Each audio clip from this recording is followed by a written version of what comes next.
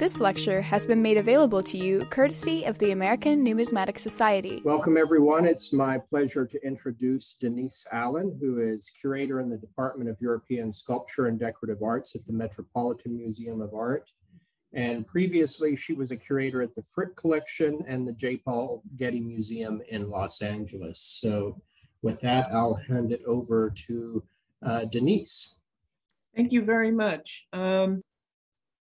Well, I'm Denise Allen, and so I work in European sculpture from about 1450 to 1700.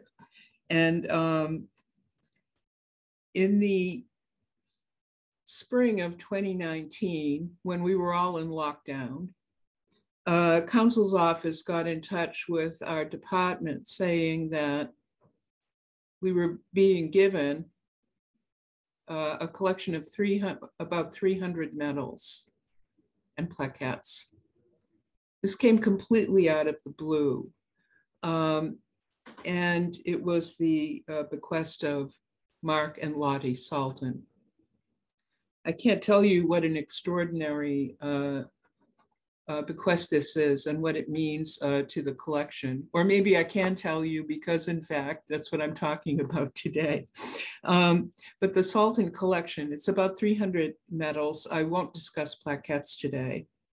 And that span the range from the beginning of the medallic art in Italy in the mid-15th century, all the way through to the late 19th century. It's a European-wide collection. So we have Italy, France, Germany, the Netherlands, and some other countries represented. And it fills in some extraordinary gaps in the Met's collection. One of them being the alarming sort of a scarcity of Netherlandish, silver Netherlandish medals, and also German medals of the Renaissance. But before I really begin this talk, I want you just to see the Saltons here in this photograph. And I'm drawing this from, partly from David Hill's wonderful essay for the ANS. But you see Lottie and Mark Salton here. And I want to express my most profound gratitude toward them. I am sorry that I never had the privilege of meeting them, but I hope that there are members of this audience that will hear this expression of thanks on behalf of the Metropolitan Museum of Art. I also want to thank the ANS. Because of COVID, the medals were housed at the ANS, or the ANS took care of them until September 2021, when they came to the Met. And for that, I have absolute thanks. My thanks also go to Ira Rizak and Alan Stahl, the trustees of the Salton estate. And I also want to thank Luke Sison, former chair of my department, European Sculpture and Decorative Arts, for having worked with members of your institution, the ANS, to sort of encourage this gift. Luke famously was a curator of Renaissance medals at the British Museum before he went on to other things. With that, you have my thanks. I'm showing the Saltons along with the Salton exhibition catalog of 1965 because their medals were shown at Bowdoin College at that time. And that still is the basis of our survey of the Salton collection at this moment. The introduction was written by Lottie Salton, and it's engaging and informative and brings along with it not only expertise, but also an excitement about the medallic arts. I also want to just highlight, if you want to know more about the Saltons, and many of you probably have this anyway, but it's available online. This was sent to me by Ira Rietzak of the Kunker sale of the Salton medals on behalf of the ANS. And they did a beautiful 115-page book about the Salton family, about their terrible experience during the Holocaust, and Lottie and Mark Salton's journey to the United States, where they rebuilt their lives and collected coins and also medals.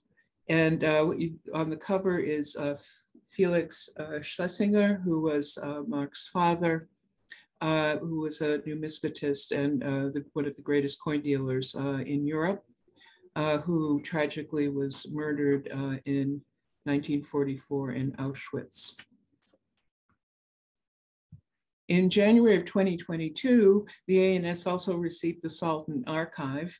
And we were just talking before this started, I have to pay a visit soon, because Mark Salton, being an expert in numismatics and also extraordinarily knowledgeable in metals, kept detailed records of the metals in his collection. And you see at the top some of the, you see a Matteo de Pasti medal of Sigismondo Malatesta from the sort of mid 15th century.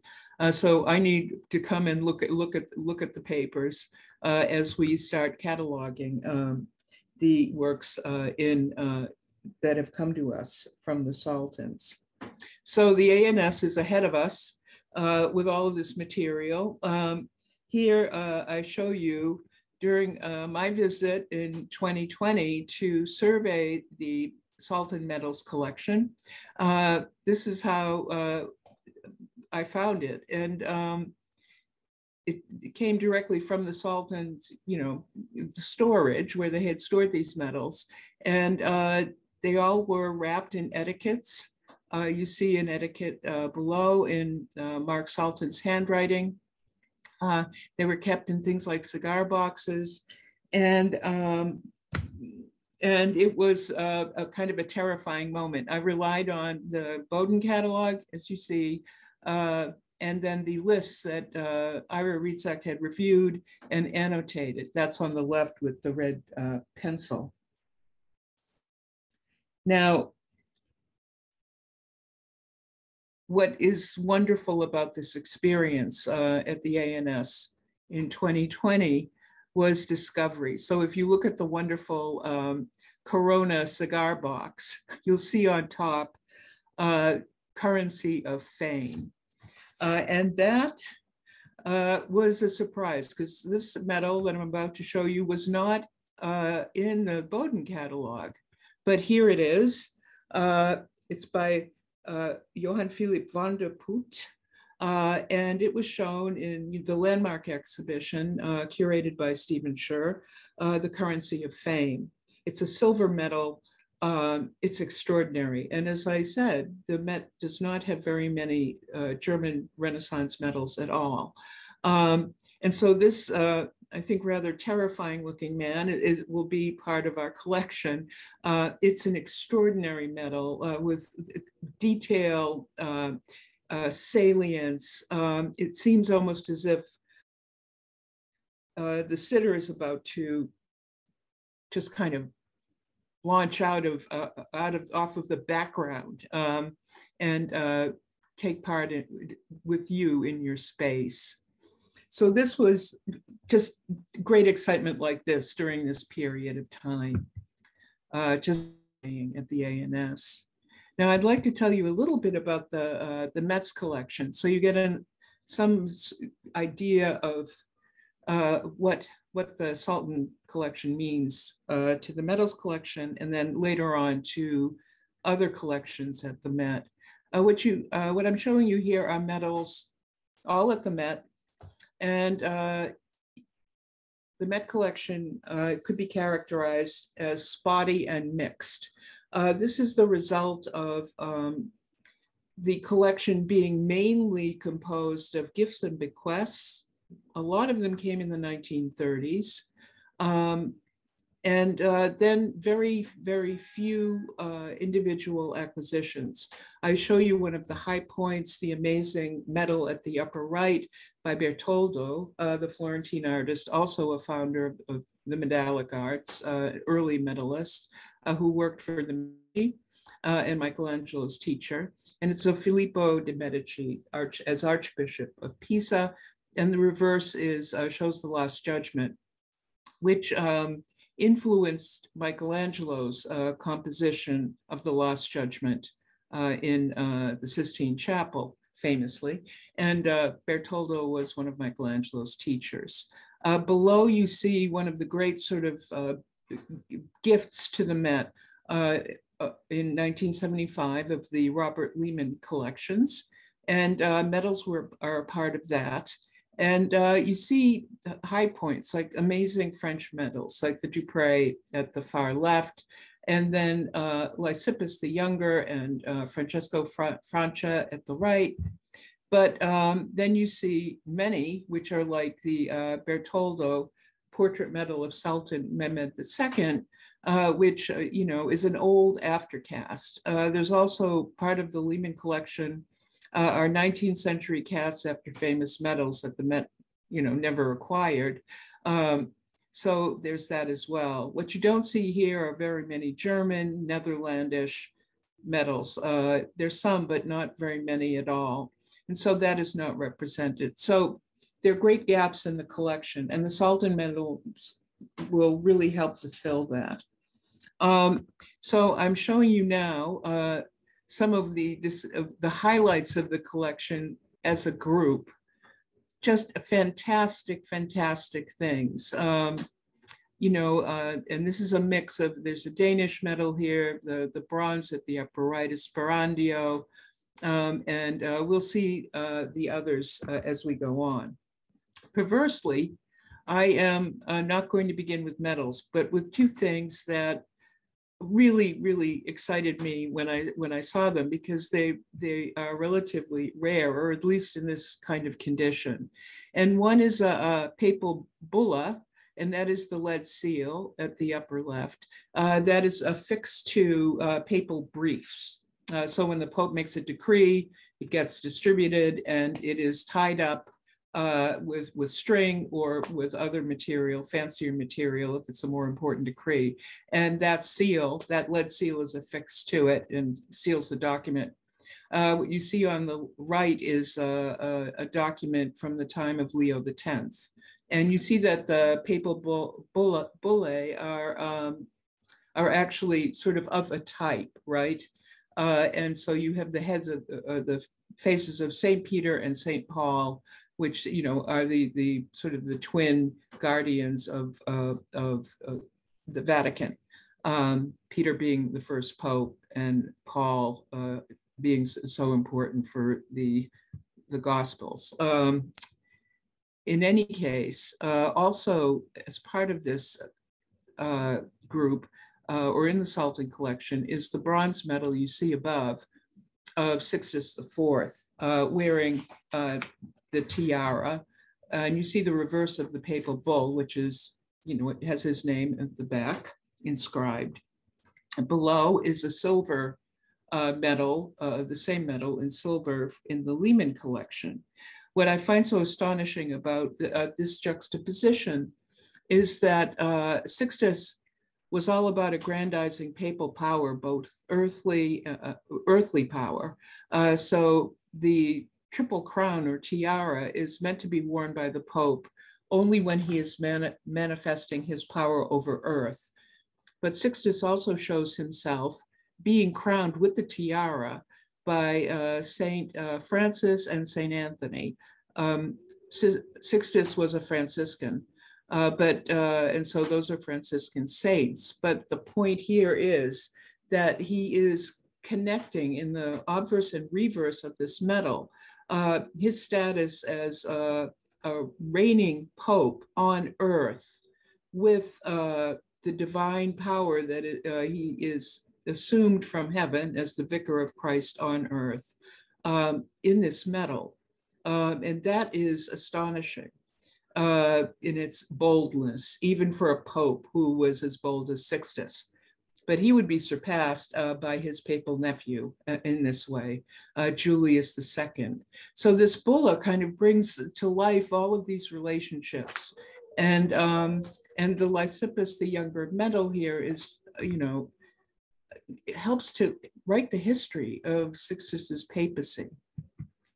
Also, something that just took me away is this gold bulla, now from Venice, and it's Doge Andrea Gritti, and he was Doge in between 1523 and 39. And you see on the left Saint Mark, the patron saint of Venice, bestowing the staff of office, of power, of rule to Doge Gritti. And you see Dux is right beside Gritti's profile.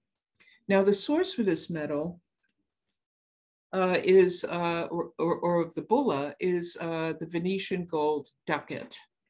And you see one from Gritti's reign as Doge on the right. It was sort of one of the standards of currency during in Europe at that time, the Venetian ducat.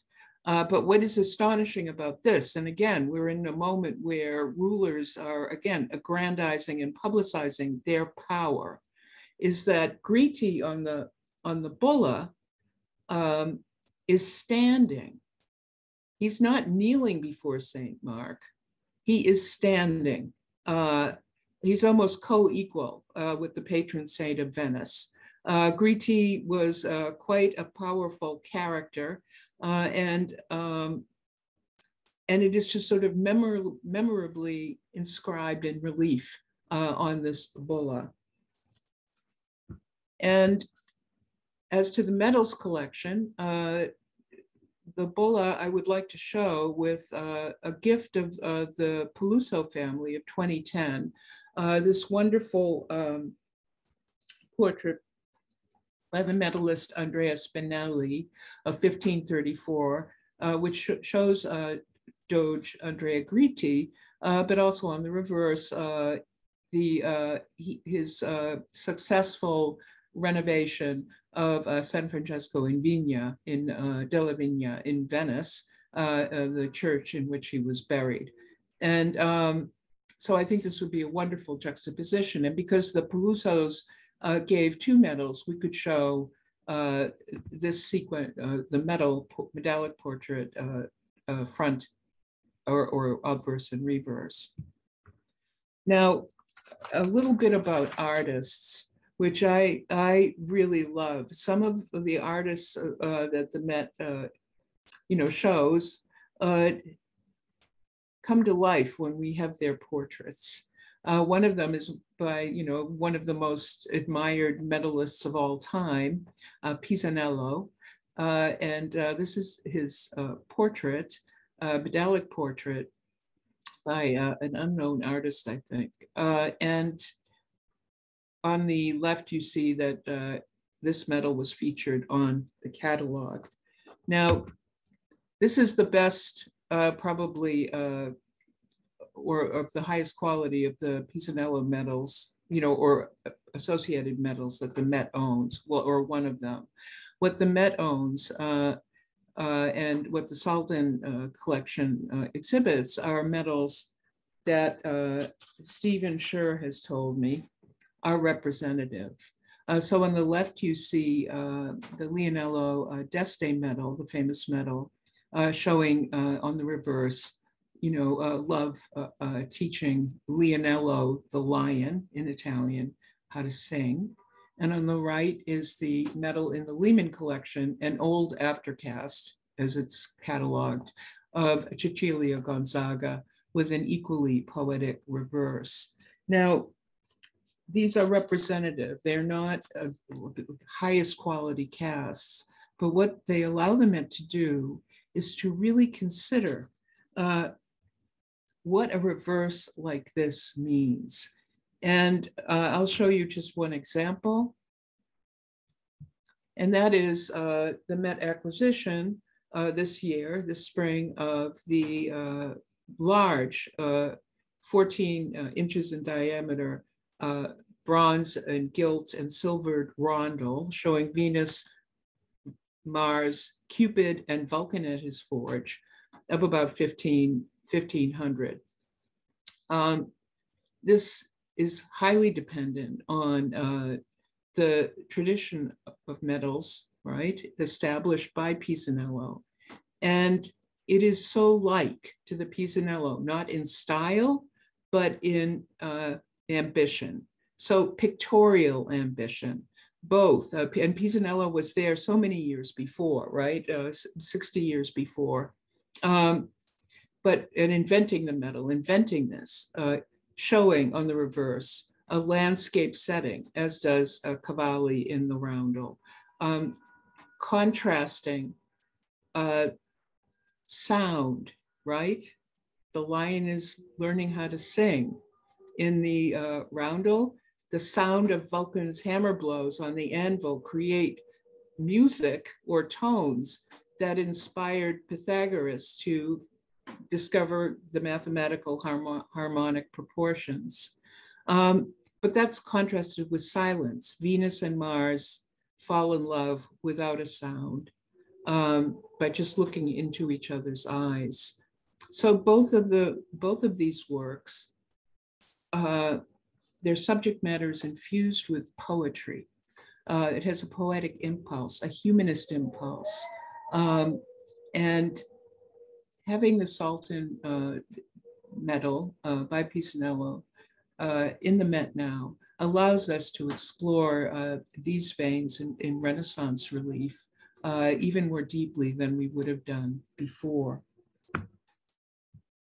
Another artist that I just love to have this at the Met is the portrait of the painter Giovanni Bellini by Gambello. You see here, and it's about, I think around 1510 or so. Gambello was a medalist, but he also was a sculptor, and Bellini was a painter. Probably one of the most famous painters in Venice, right? That Venice has ever produced, and that was true in his own lifetime.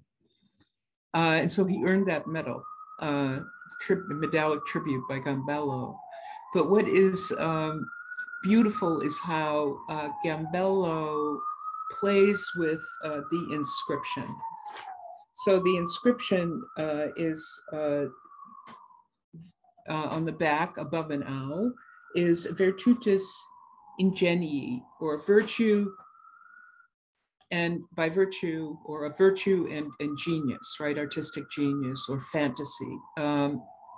And below, Gambello signs his own name, Victor Camillus, and he has many different names here, so I can't read the name exactly, but, and then he writes below that, Facebat, which is, I was making this.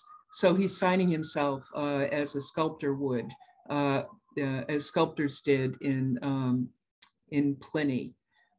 So by doing this, Gambello poses the question, is this medal, you know, with its owl of wisdom, with its virtue and fantasy and genius on the reverse, is this a medal that celebrates Gambello?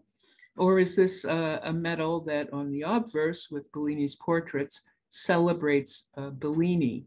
Well, it celebrates both. And that is the kind of wonderful intersection among the arts during the Renaissance, especially during the Renaissance. And what I show you below is the Met's current version of the medal, which was given, I think in the 1920s, 1924. And so we will compare that with the Salton medal and see if we can't show them side by side. But this comparison of the arts is kind of beautiful. I'm showing you two works from the Met's collection. One of Gambello's great small bronzes, the Hercules shooting at the Stymphalian birds. On the left, the medal with this, posing this question, right? Genius and virtue. Is it the sculptor? Is it the painter? No, it is both. And on the right is a really well-preserved painting by Bellini's workshop of around the same date. So all of these three things date to around 1510 or so, and of the Madonna and Child. So this, just having these portrait medals available to us makes, I think, a huge difference in our understanding of the works of art in the Met's collection. Now, I want you to brace yourselves a bit, because we've been dealing with sort of the restrained and profound character of the Renaissance in Italy in the largely circa 1500 and a little before. But now we're going to Germany, and the tenor changes. And these are two extraordinary medals. The one you've seen already, it's by Van der Put, the silver medal that was in Currency of Fame.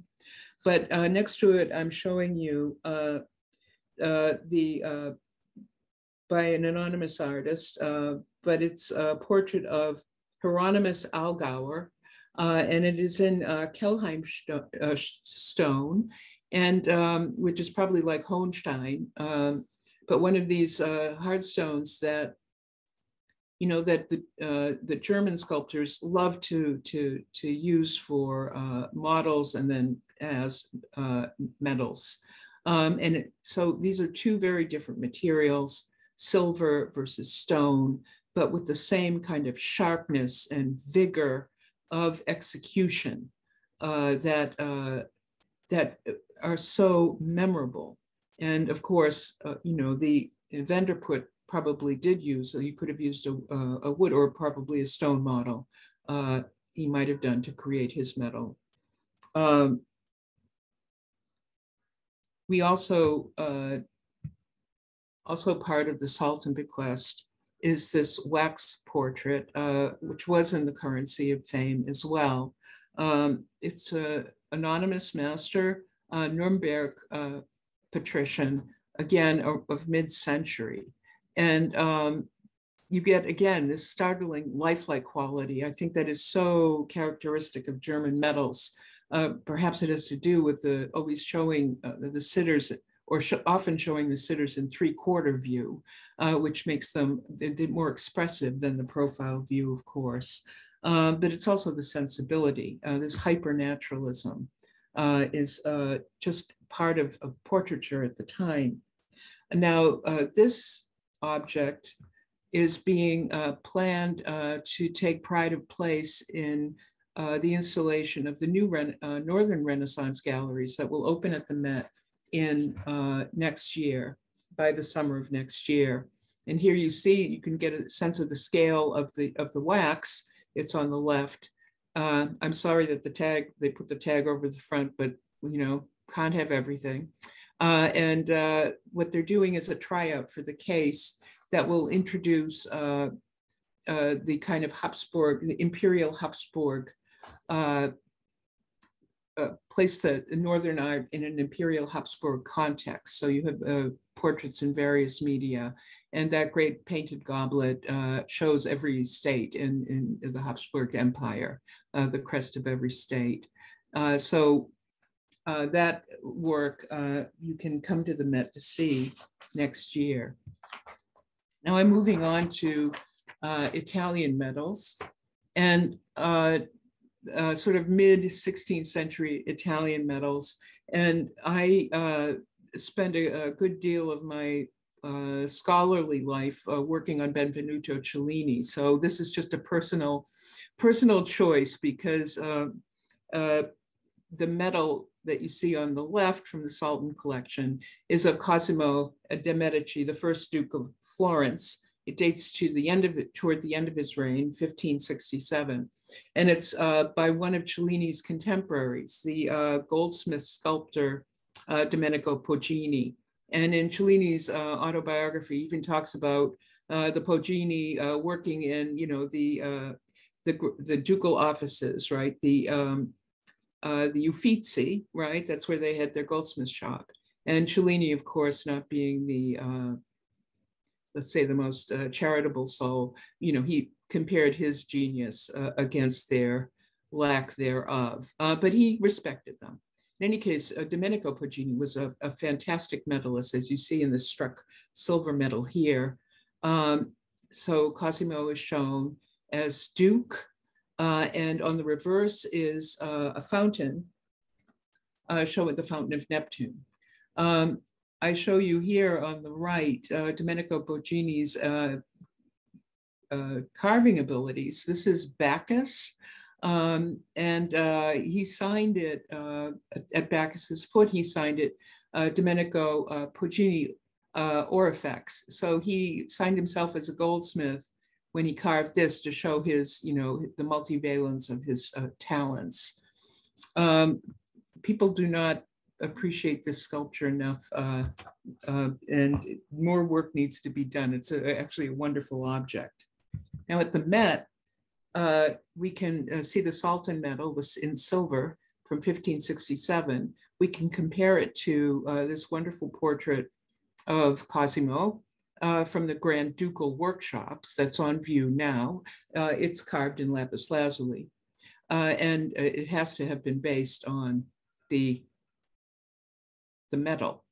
On the right, you see a slightly earlier medal that Domenico made of Cosimo, and you can see how his talent.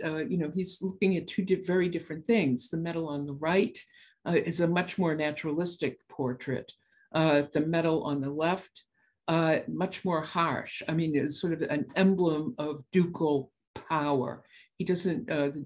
Cosimo does not appear very human or natural in the medal on the right, left. Sorry, the Salton medal, and that actually is the point. Now, the reverses of each of these medals are amazing. So I'm showing you the Amanati fountain in front of the Palazzo Vecchio, and the reverse has one of the best reverse inscriptions in ancient Roman way, and it says "Quo melior optabilior," and it just means we're making a good thing better. Because what this medal celebrates is the aqueduct that brought water to Florence that was built by Cosimo, and the fountain was completed 2 years later. So making a good thing better on the back. So there's the art that celebrates the triumph of the aqueduct and Neptune and the control of the waves. And on the right is it shows it's for the public convenience is the inscription, and you see the Uffizi galleries, right?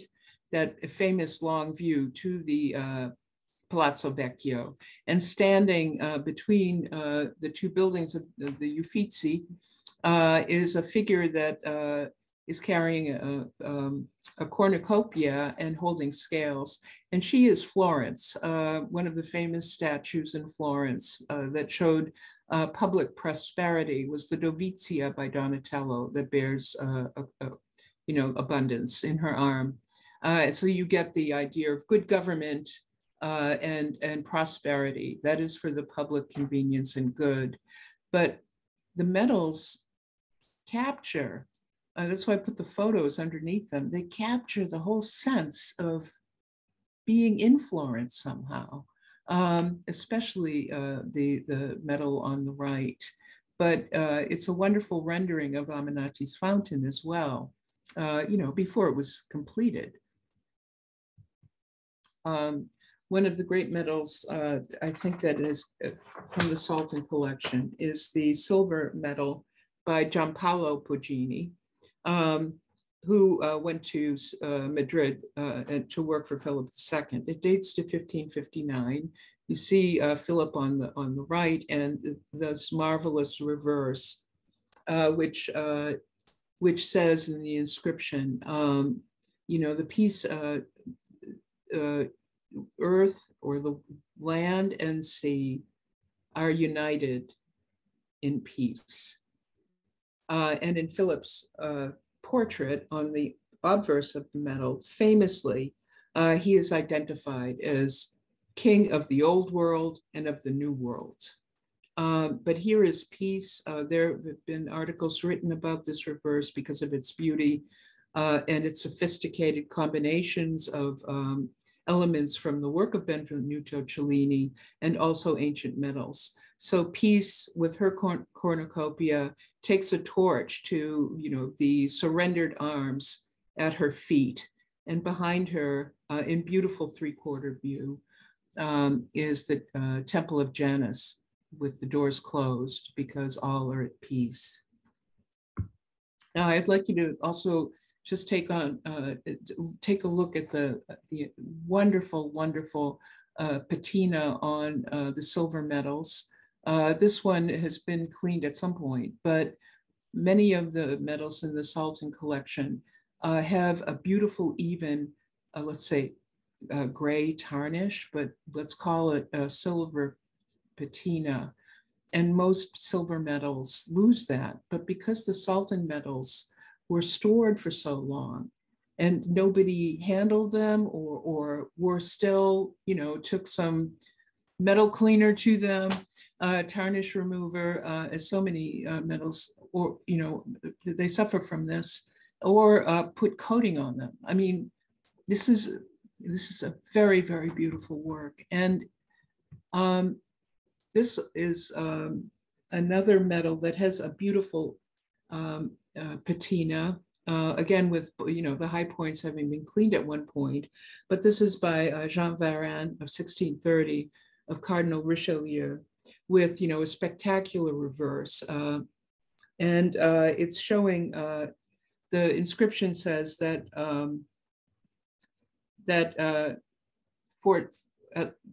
Fortuna, right, conquered. This is how the conquered follow. And the reverse shows Fortuna being blindfolded, right? Fortune, which can be good or bad, but fate is out of one's control. But she's under control of triumphant France, whose chariot is being driven by fame, blowing her trumpet, and above victory crowns France. What I love about this medal, or one of the things, is the extraordinary curve of the exurge at the bottom above Varin's signature, where it's almost as if this chariot is circling the whole earth. And also here is the combination of detail, the figurative complexity combined with extraordinary detail. So if you look at the chariot itself, and all of the decoration in relief on the chariot, the ability to show figures in three-quarter view. Just take a look at the horses, right? One horse is actually heading back into the background. It's an extraordinary reverse, so bold and powerful. Now, this is 1630, and in compositional complexity and daring, I think and I should have shown you the detail where you can see it better. Missed that part, but let you take a look. But in compositional complexity and daring, I think that we can safely put the Varin reverse along with Poussin's Rape of the Sabine Women, which was painted shortly before the medal, and was acquired by Cardinal Richelieu in 1634.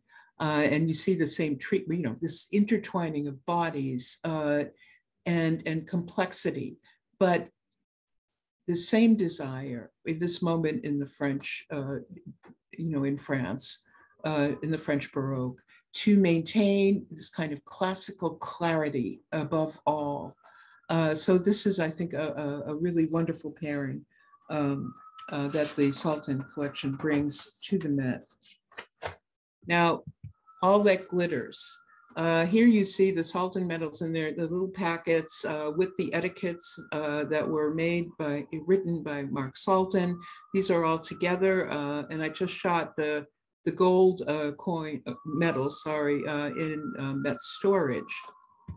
And I wanted to show you now toward the end of this talk, some of the works, the medals in gold. This is an extraordinary struck medal by Gaspare Mola of Carl Emmanuel I of Savoy, and it was struck in 1606.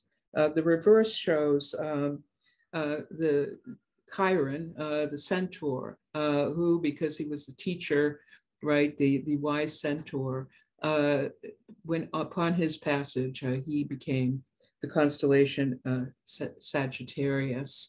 The level of accuracy and precision in this medal is breathtaking. And it is similar in spirit to a work made about 20 years before by the engraver Annibale Fontana. This is in the Met's collection, and it shows Hercules killing Nessus, the centaur. And I don't need to tell people in the audience that, Mola and others, when they worked at the Mint, they created, they were engravers. They engraved the dies, and gem engraving, again, is an allied art with metallic production. And these two works are so like in spirit, but also in the process of thinking and the skills that are needed to execute them by the artist, because both derive from engraving.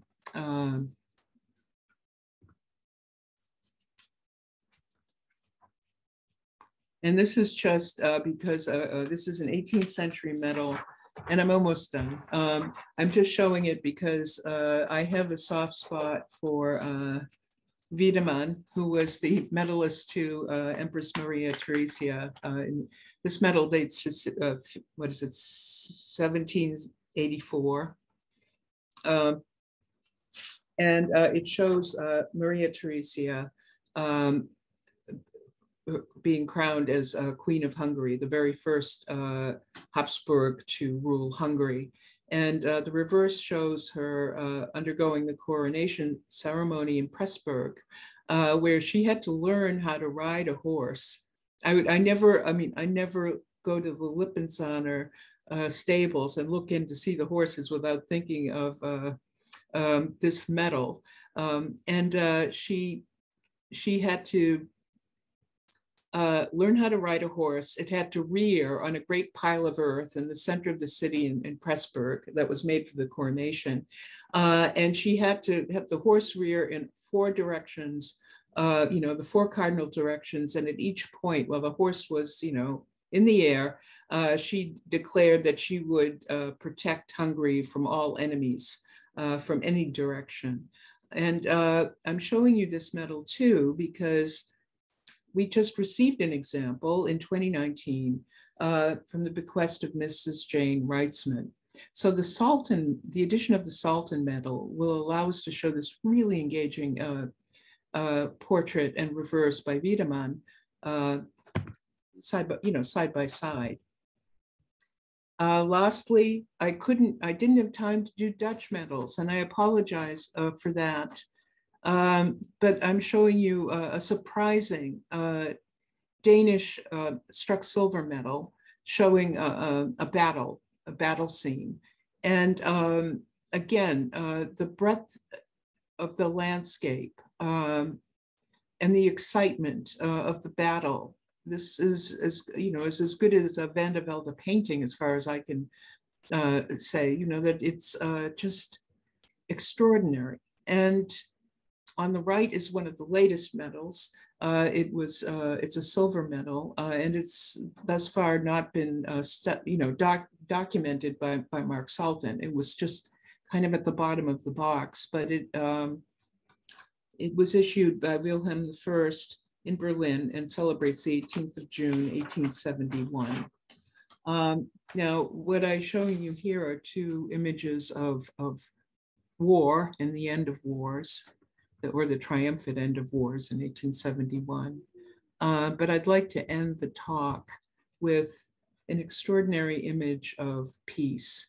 This is the Agricultural Prize Medal that was created for George III of Brunswick, and in the 1760s. And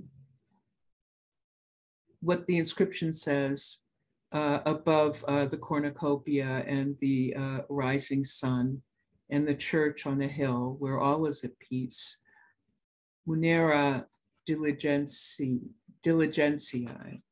and that is of diligence, the gift, that wealth, that abundance, that all of this is the gift of diligence. That is the message. And this medal, which is beautiful in and of itself, makes me think of the gift of the Saltons to the Met and their extraordinary diligence and courage that they showed during their lives, both in the tragic times and also in the joy and the love of collecting and learning about the medals. So I'd like to close with that gift, sort of as a holiday present for all of you. And not only with the reverse of this medal, but also with Mark Salton's etiquette and his notes that came with it. Thank you. Thank you very much, Denise, for that wonderful talk and this presentation of all this beautiful and wonderful material. I'd like to invite the audience now to unmute and ask questions, make comments, whatever you like. Just unmute yourself.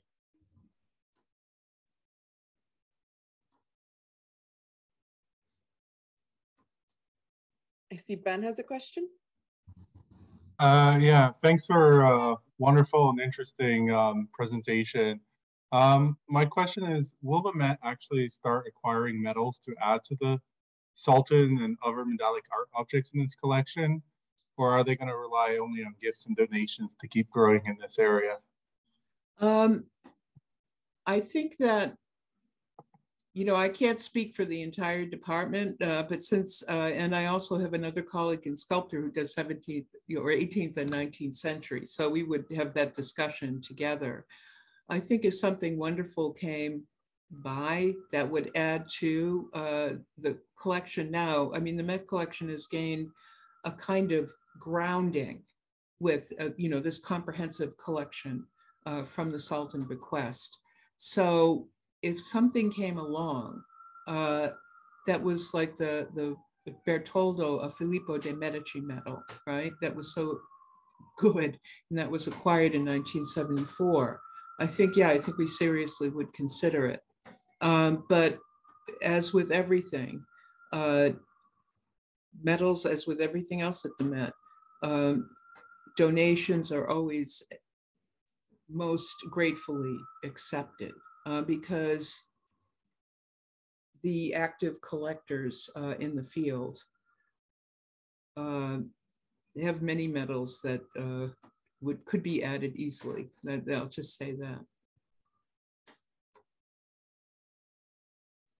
We have a little question in the chat. Will these medals be exhibited? If so, how? Okay, so I showed some, like for instance, the wonderful struck silver medal by Domenico Poggini of Cosimo de' Medici. I'm gonna put that next to the lapis lazuli portrait, right? Because they're directly related. I would like to place the Andrea Gritti bulla in the case that has the Venetian works of art in the Bronzes Gallery. So there are things that are fairly easy to do. And I am not going to rely on fabrication of, you know, mounts that are like wedge mounts. because we can't at this point add more to the workload. We're still coming out of the, we don't have the numbers of people at the Met to do that. So I'm just going to lie them flat. And all we need is a label. And so that kind of thing will happen. When we have everything sort of cataloged, or this is cataloged for acquisition, the real work starts after that, because the Salton metals need to be photographed professionally. What I showed you were my snapshots and the record shots that were taken by the registrar. That's not photographing metals. That they look this good on the screen is a testament to how wonderful they are. But after that, we are now working very closely in my department with European paintings, and they will open their galleries next year, but we're going to try to incorporate metals thereafter, because the Salton bequest came too late, but we will do something up there as well. Wonder if I can ask a question, Denise. Sure. You made a point that metals that are not necessarily originals have a role in your comparative display policy. Yeah. So Renaissance metals, of which many of the Salton collection were Renaissance metals, fall in both the category of what you might think of as an original or what you might think of as a very close copy. So I'd like to ask you a general question about the policy of the Met in this regard. Do you feel that originality is critical in the display of Renaissance metals? I'm going to sort of paraphrase something that Stephen Scher taught me, and that is that, the only original metal is the model and everything else, but then quality, of course, varies thereafter. For instance, the Pisanello medal of Leonello d'Este with the wonderful reverse of the lion and Cupid. That medal, I think I would display that. Because it is a compelling work of art. It's a medal that is, sort of the period. It's not an 18th century or 17th century cast. And what I think it would need is for that a cleaning that would sort of help with the rather intrusive, reddish varnish that was applied at some later time. But no, I think that medal should be displayed, and it will allow us to, to bring metals more into the sort of discourse that is always part of a discourse of objects. It's always part of an installation. So does that answer your question? Well, let me sharpen the question a little bit. Okay. Would you rather have a beat up original or a perfect electrotype for display purposes? Oh, that's not, okay, what the question I answered was not that question. It's not, this is a different question to my mind. A copy is never going to have the feeling, right? The personality, the sense of process, the sense of invention, right? From model to making. A copy is never going to have that. There's something dead about a copy. So the Lehman collection has these 19th century copies of Renaissance medals, right? And they just, it's sort of like, I think that they put those together just as examples, like, like plaster casts. They're useful, if there's some kind of, some kind of tragedy that results in the destruction of a work of art, then copies are useful for that reason. But as objects that should be placed on display, no, I wouldn't put those out. How's that? It's a hedge, but I think it's fair. I don't have an answer to the question. It's just that there is obviously a tension that you've expressed, and it's only because you yourself made the point that although something was a cast, you found it worthy because of its intrinsic art value. Yeah. Displayed. And that's why I asked this question. Yeah, so was it the later casts, they are representative, and this is, you know, as I said, I learned this from Stephen, and I believe this. They're representative, they give back. But a copy, like a 19th century copy that's made for documenting purposes, no. That's the distinction. Thanks. Sure.